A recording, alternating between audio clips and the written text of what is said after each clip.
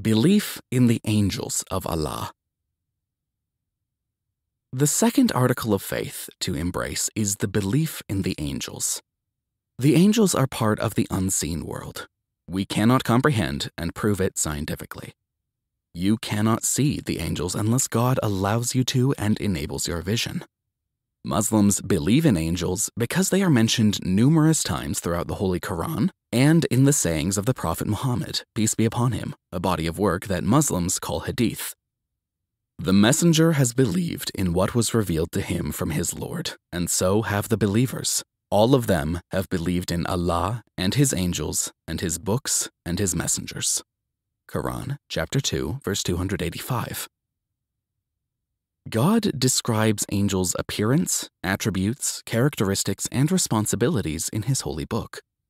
We do not know precisely when the angels were created, but they predate the creation of human beings.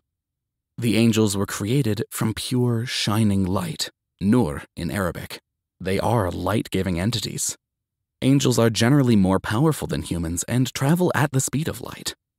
Angels have certain specialties and capabilities that humans do not possess. God refers to the angels as honored servants. Rather, they are but honored servants. Quran, chapter 21, verse 26. In Arabic, angels are called malaika, which means to assist and help.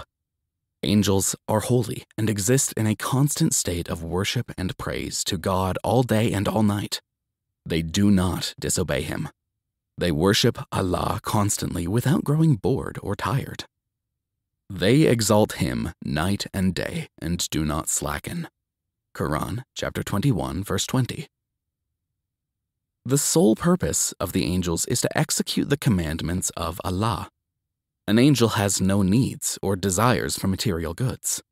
Angels do not eat, drink, sleep, marry, or procreate. The angels do not die.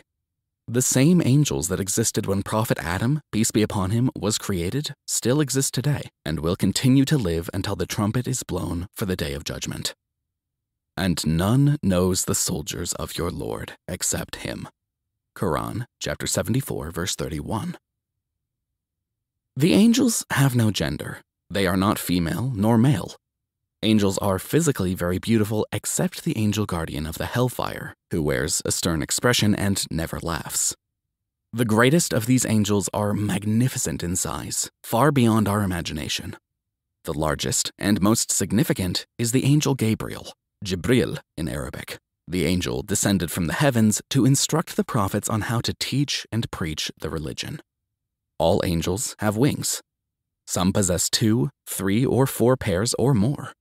Angel Gabriel has 600 wings and is of a size so great that he fills the space between heaven and earth, blocking the entire horizon.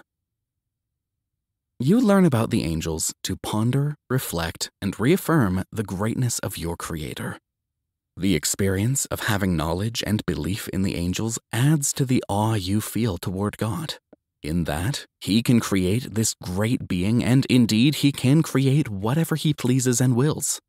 The awe and magnificence of the Almighty's creation reveal and indicate the magnificence, glory, and majesty of the Almighty himself.